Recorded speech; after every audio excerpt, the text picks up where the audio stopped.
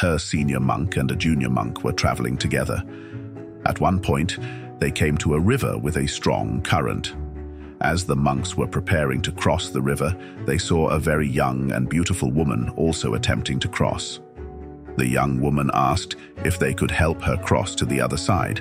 The two monks glanced at one another because they had taken vows not to touch a woman. Then, without a word, the older monk picked up the woman, carried her across the river, placed her gently on the other side, and carried on his journey. The younger monk couldn't believe what had just happened. After rejoining his companion, he was speechless, and an hour passed without a word between them. 2 more hours passed, then 3.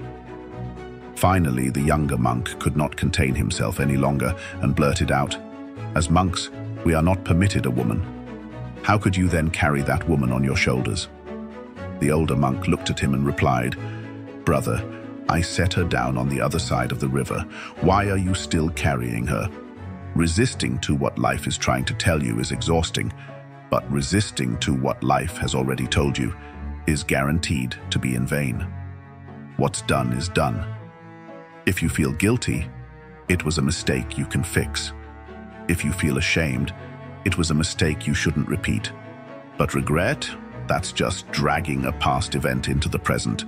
It's a toxic attempt to twist reality, and it always backfires.